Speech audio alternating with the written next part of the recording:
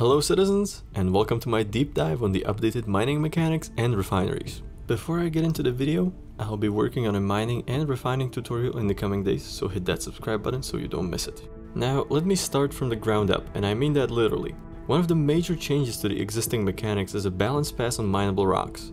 First of all, the contents of all rocks changed. Rocks tend to contain more ore, and more valuable ores are more common than before. Along with that, less valuable ores improve stability, which makes them useful when mining rocks with high concentrations of valuable ore, which tend to be unstable. The second change was to the mining lasers themselves. They were balanced to reduce the extreme differences between some of them. Arguably, the Helix is not the best option anymore, and it looks like the Lancet laser is going to take its place. However, especially mole owners might want to look into mixing up their laser loadouts. The major part of this change was that the stock laser was made a little bit more powerful, which actually makes it usable for more valuable rocks. It does take some skill, but it's good enough to start out. The third change was to the mining consumables. Now, I'm not a fan of the mining consumables as they are, but I believe the mechanic is going to evolve in the future. The main change here was the increase of the number of charges from 3 to 5, along with some property changes, and addition of new effects to some of them. A major disappointment of all these changes for me was that we didn't get new lasers for the Grey Cat Rock, but I'm pretty sure we're going to get them in the future.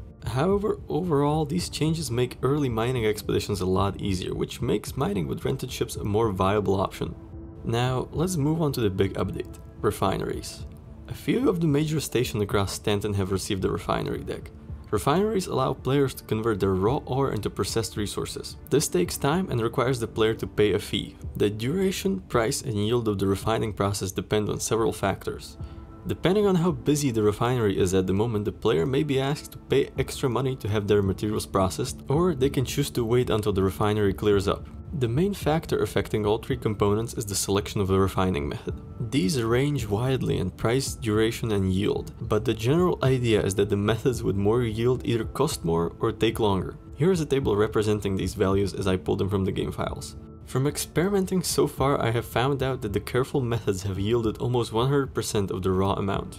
The second factor affecting the yield is the specialization of the refinery. All refineries are good and bad at different things. Along with knowledge of where to find what ore, this should guide your decision on where to mine. You can also decide which of the ores in your cargo hold should be refined. However, be careful, because all the ore that is not refined will be lost.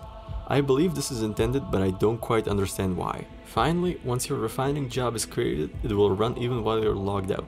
You can also create multiple jobs at one or multiple refineries. Once completed, you will get a notification on your HUD, and the refined materials will be waiting for you to pick them up. Now, here comes the risky part of refining. You have to load your processed materials on a cargo ship and fly them to a landing zone to sell them. This exposes you to game and server crashes and piracy. However, the final sale price can be quite high. And here comes the difficult balancing act for CIG.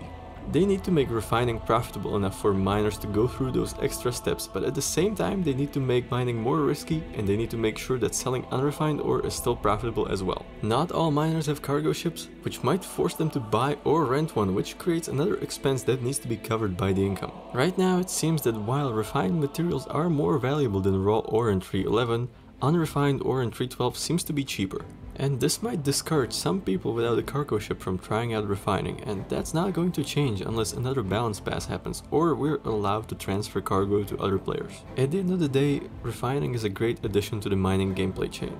However, it is a very difficult balancing act for CIG, and I have no doubt that in the future we will receive a balance pass for the final prices and the refining process. Now, I keep forgetting to mention this, but my joint Discord server with Hangar Ready, link in description, is now open, so feel free to hop on there to discuss all things Star Citizen and be up to date on my content and work in progress. Also, if you would like a printed version of what was said here along with a handy table of refining methods, it is going to come out in the January issue of the Cosmonaut magazine.